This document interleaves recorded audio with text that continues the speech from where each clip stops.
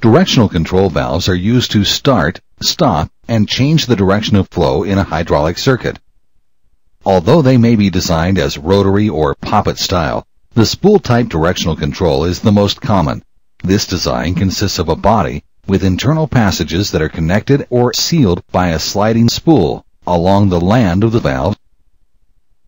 Directional spool valves are sealed along the clearance between the moving spool land and the housing. The degree of sealing depends on the clearance, the viscosity of the fluid, and the pressure. Because of this slight leakage, spool-type directional valves can not alone hydraulically lock the actuator.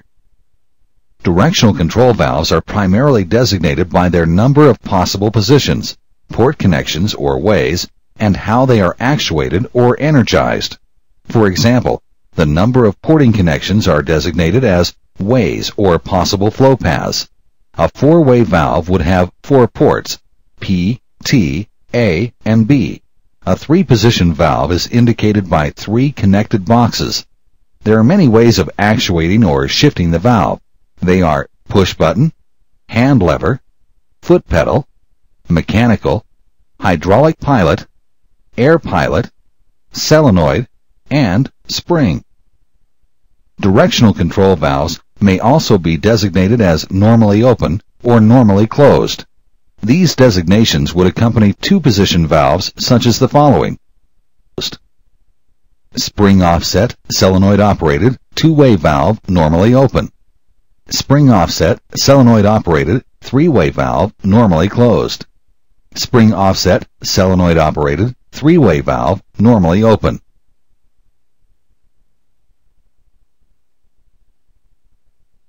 Categorize most hydraulic circuits into 2 basic types, open center or closed center.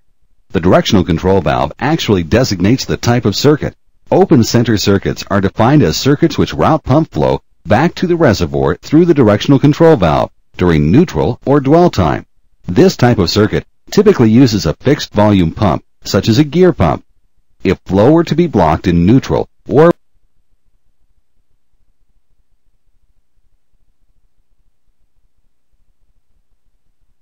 monoblock valves generally include 1 to 4 spools to control circuit functions and, compared to sectional valves, are often limited in available options. These valves are called monoblock because one metal casting is machined to house the valve spools. Because of this type of construction, they are generally less expensive to manufacture. A single-speed monoblock is shown here. Many spool configurations are available, including 2, 3, and 4-position valves with 3- and 4-way spools. The center position flow configurations consist of tandem, open, closed center, and float spools.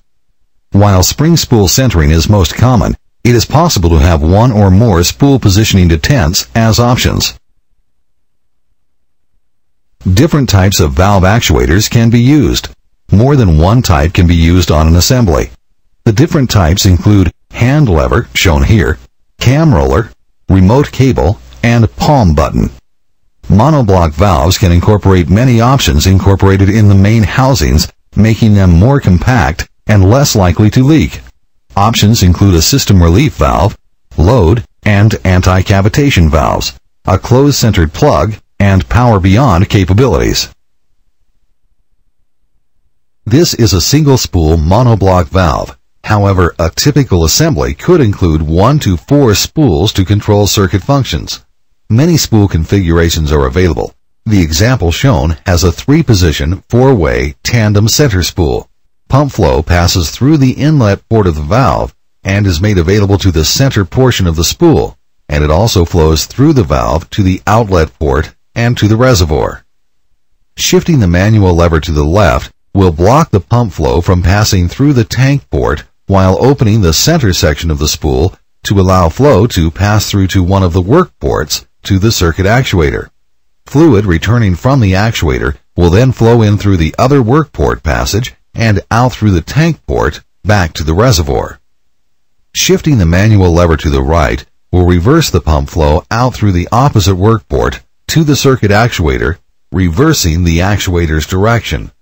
Fluid returning from the actuator will then flow in through the other work port passage and out through the tank port back to the reservoir. Partial shifting of the valve spool will regulate the amount of pump fluid that will flow through the work ports, regulating the speed of the actuator. Excess pump fluid passes through the valve and out the tank port back to the reservoir. Spring centering of the spool, shown here, is one of the most commonly used. This option uses a single spring to return the spool to the center position as the operator releases the lever after being actuated to the right or left. A system relief valve, which is shown, is commonly installed in a monoblock valve to limit the maximum system pressure. The greatest resistive load in any of the individual valve circuits determines the setting of this relief valve. As the pump flow passing through the valve meets resistance greater than the setting of the relief valve opens, allowing pump flow to pass through the valve at high pressure and through the tank port back to the reservoir. Many monoblock valves are field convertible to make the valve close-centered. This configuration allows fluid to be available to each of the spools in the valve block as required by the actuation of the spool. Flow not used in one circuit is available to another circuit. However, all of the pump flow is blocked in the pressure passage when all of the valve spools are in their center position. This option is most often used when a variable displacement pressure compensated pump is used. Another common option is the application of a power beyond sleeve, which is most often used with a fixed displacement pump. The installation of this sleeve allows pump flow to be available to all of the spools in the main valve block, yet it also permits unused fluid to pass through the center of the valve, making it available for use in another valve block or other function. This feature does not affect the function of an installed system relief valve. The return flow from any upstream work port cannot be used downstream and passes to the reservoir. A load check valve is commonly used to prevent fluid from backflowing from the work ports if the pump flow is not available while a spool is being actuated.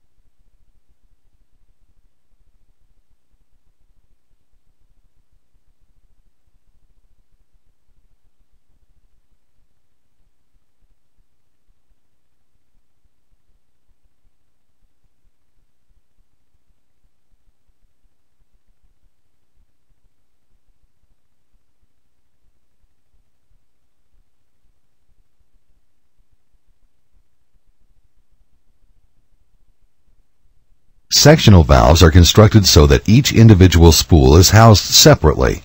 Each one is assembled with tie rods using end covers, which provide for the inlet and outlet porting to the sections.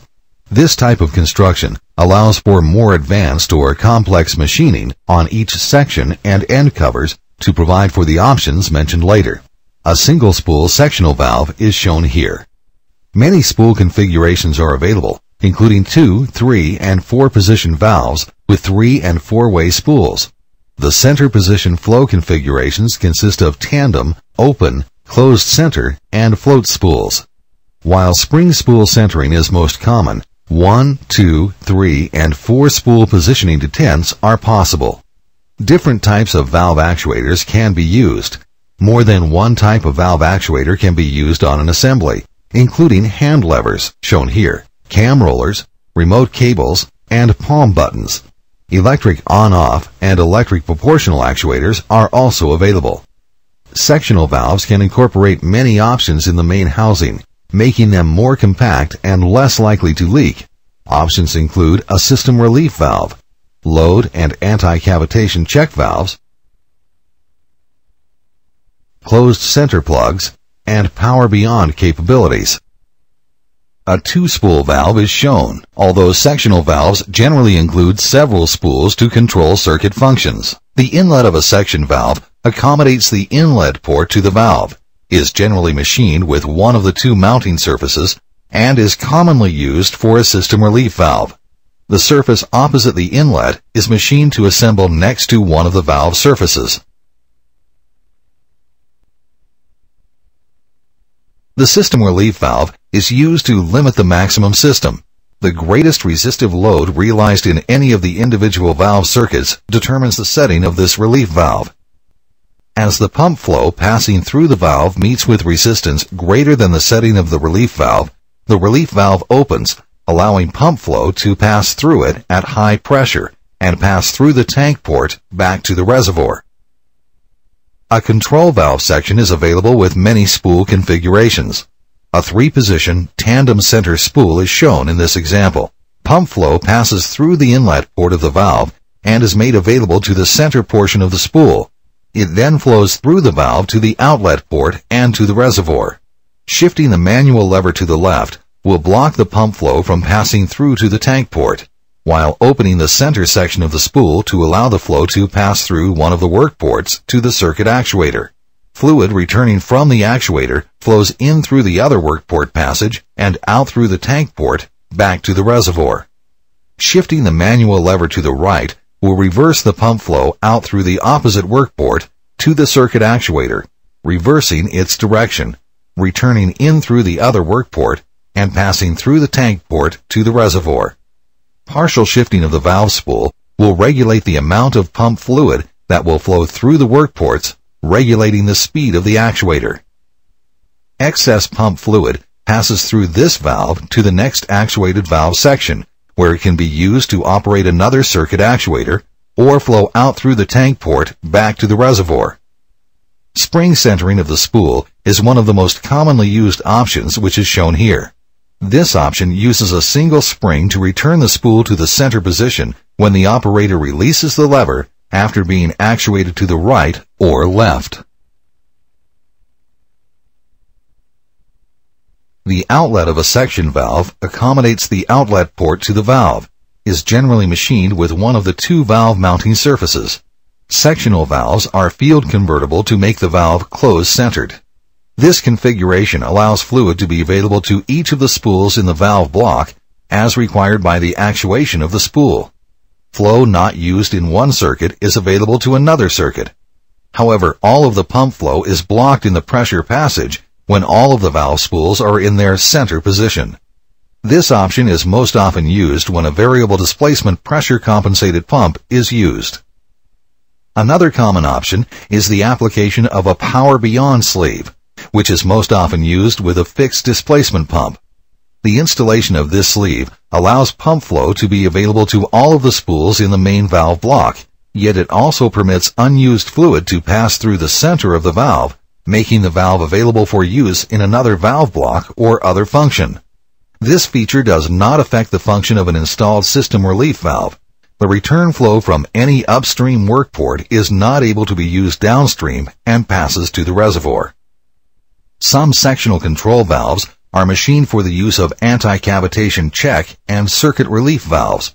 These valves are generally a combination of both functions and eliminate cavitation in either of the work ports if an overrunning load occurs in the circuit. The circuit relief valve can be adjusted to eliminate overpressurization in either of the work ports.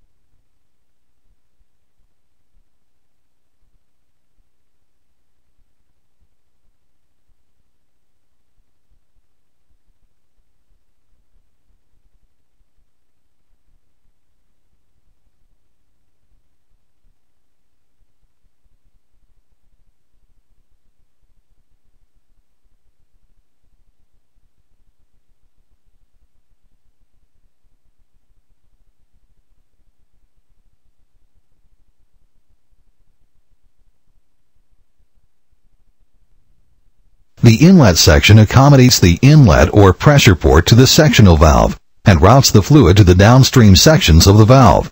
The inlet is machined to accommodate one of the two mounting surfaces, and the surface opposite the inlet is machined to be assembled next to one of the control valve surfaces. It is commonly used for a system relief valve and ports the fluid through the relief and into the tank passage of the valve.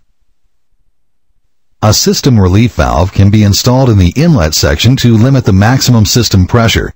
The greatest resistive load realized in any of the individual valve circuits would determine the setting of this relief valve. As the pump flow passing through the valve assembly meets with resistance greater than the setting of the relief valve opens, allowing pump flow to pass through it at high pressure and pass through the tank passage and back to the reservoir.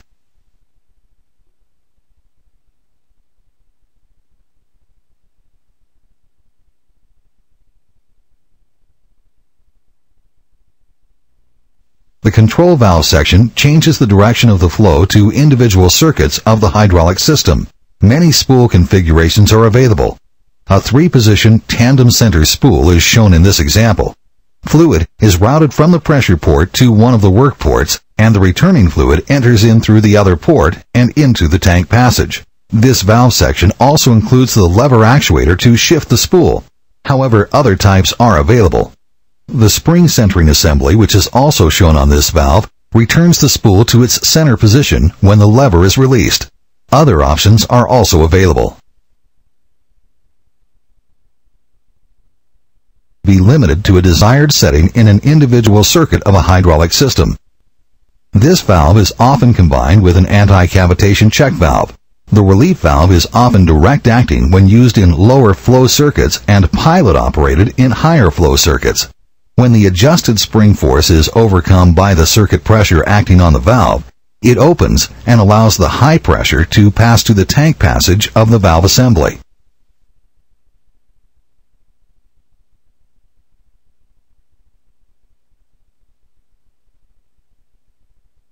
The anti-cavitation check valve is often assembled in the control valve section and is generally combined with a circuit relief valve. The anti-cavitation check valve allows fluid from the tank passage of the valve assembly to be drawn into an individual circuit, if necessary, to keep a high displacement actuator from cavitating or drawing a vacuum. This condition could present itself when the lift arms on a front-end loader are lowered rapidly. A direct-acting directional control valve may be either manual or solenoid actuated. Direct acting indicates that some method of force is applied directly to the spool, causing the spool to shift. In our illustration, energizing the solenoid or coil creates an electromagnetic force, which wants to pull the armature into the magnetic field. As this occurs, the connected push pin moves the spool in the same direction, while compressing the return spring. As the spool valve shifts, port P opens to port A, and port B opens to port T or tank. This allows the cylinder to extend. When the coil is de-energized, the return springs move the spool back to its center position. To watch the whole animation uninterrupted,